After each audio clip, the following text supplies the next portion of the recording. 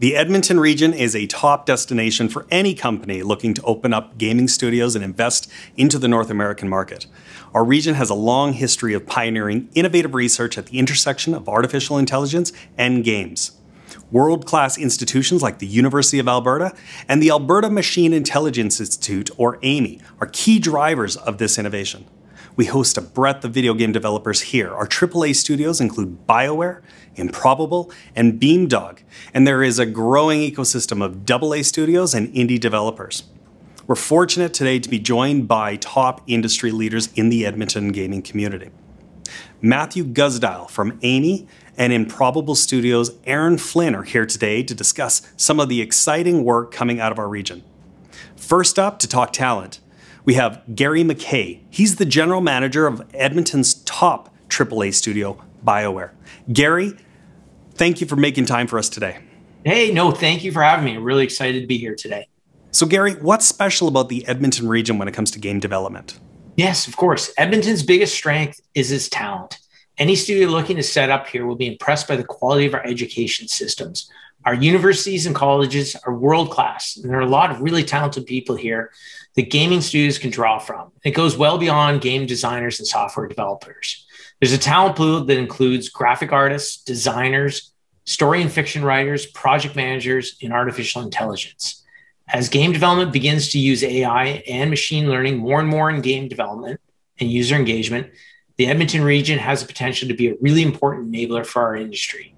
Well, that is really interesting. How is machine learning driving development at BioWare?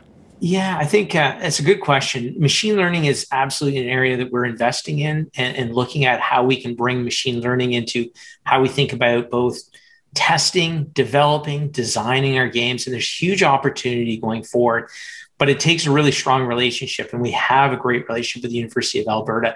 And one of the things we're doing is working with them on trying to test out where are the areas in our game development that we can push machine learning to make them more innovative and better. And of course, University of Alberta is a world-class education institution on machine learning. And we couldn't be more thrilled to tap into experts in that area. Yeah, I completely agree. That's really great to hear that our universities are so easy to work with. Now, tell us about international teams. What's it like to bring in international talent into the Edmonton region? Yeah, Canada also makes it really easy to bring in talent from around the world. If we need to bring in someone from another country, we can usually have them here and working the next day. That's truly amazing. If they need to be here longer term, we can access Canada's global talent stream and have them up and running within 2 weeks. And that's a massive advantage for being in Edmonton and in Canada. Yeah, that's a really great program. If viewers want more information on that, they can reach out to me or the Edmonton Global team here, and we can provide more information. Thanks for your time today and for telling us a little bit more about BioWare. Next up, we have Aaron Flynn. He's the General Manager, North America with Improbable Studios, located here in Edmonton. Hi, Aaron. Thanks for your time today. Hi, Brent. Great to see you again. Can you tell us a little bit about the growing tech industry here in the Edmonton region? Yeah, I think that CBRE report that says that tech talent has grown 53% in the Edmonton region in the past 5 years is really acknowledging something I've been fortunate to see on the ground here, which is the rise of this really, really smart and capable set of developers who are coming into the talent marketplace and getting hired and really doing amazing work. So that's been great. Yeah, Aaron. The CBRE report named Edmonton as one of the top tech talent pools in North America. How is Improbable harnessing the power of that talent pool? So we're about 100 folks here in our studio right now, wonderfully technical people, people with degrees, PhDs even, and then an awesome array of very creative individuals, all helping to build our game. So is access to talent driving growth? There really is a lot of studios opening up here. Yeah, there's a number of studios here now in the region. I think at last count it was 65, somewhere in there, and they're cropping up all the time.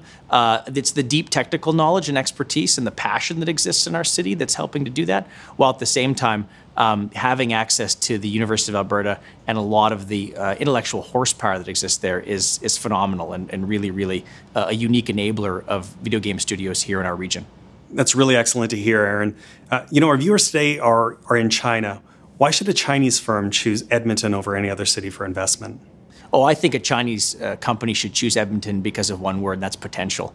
There is so much here that can happen with the investment and the support of an established or potentially new entity here. And there's just so many possibilities that are here for Chinese investment, especially in the video game sector here. The Chinese market is so knowledgeable and so deep on what players want and where trends are going, and they could get so many talented people here and so many phenomenal developers here if they tapped into this market. Thank you, Aaron. We really appreciate your time today and your insights. Now, we're also joined today by Matthew Guzda. We've mentioned the University of Alberta and Amy a lot. He's with both. Matthew, can you tell us a little bit about what's driving game innovation right now at Amy? Definitely. I think that the research at Amy sort of driving gaming comes from two major spheres. One of them is reinforcement learning, which was sort of made famous potentially by AlphaGo. The lead scientist on AlphaGo was an Amy grad, which is pretty exciting. But in 2015 and 2016, Amy had the first instance of an AI solving poker, so to speak, beating sort of world-class poker players. But the other area I'd say is sort of how Amy research is helping drive game design. So not just having AI play games, but having AI learn to make games. So is reinforcement learning, is that the next big leap in the game industry? So traditionally in the games industry, there's been an understanding that graphics is king, that games need to compete in terms of graphics. And that era is nearing an end. We are at photorealism, if we're not very close to it, in most cases. And there's an understanding in the game development industry that AI is the next place they're going to be competing. You have places like Sony AI saying that they're going to be creating NPCs with reinforcement learning, right? They're going to be the perfect opponents. You have things like Hearthstone, Blizzard in the US producing reinforcement learning opponents. You have things like Ubisoft saying that they're going to be creating NPCs, generating NPCs that are more human-like than ever before. If the companies are serious that they want to do this, then they are going to need expertise in artificial intelligence. The University of Alberta and Amy, we are #1 in North America. We are #2 in terms of technical games research in the world. If these companies are serious about AI, they should be coming to Edmonton. Yeah, I couldn't agree more. Amy's a real asset here. What about the University of Alberta? So I would say that the University of Alberta is a major driver of game development in the region. Obviously, if we go back, BioWare sort of helped kickstart this all, right? There's this notion of the BioWare effect here in Edmonton, where BioWare is this massive games company. It's therefore brought a whole bunch of game talent into Edmonton, which then, spreads out and creates this ecosystem. But the University of Alberta is a major contributor to that ecosystem. We have this game certificate program, which graduates, dozens of students every year. We have people who do games as research, graduates about 31 graduate students every year. And that brings a lot of expertise, particular kinds of expertise into this area. If you look at listings of like academic games, artificial intelligence, U of A is the second in the world. We are extremely good at the intersection of AI and games. Thank you so much, Matthew. There's a lot going on at Amy, and we're glad to be part of it.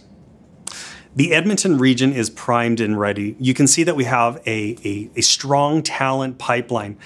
The tech industry in Edmonton is growing, and it's growing fast, and we invite you to be part of it.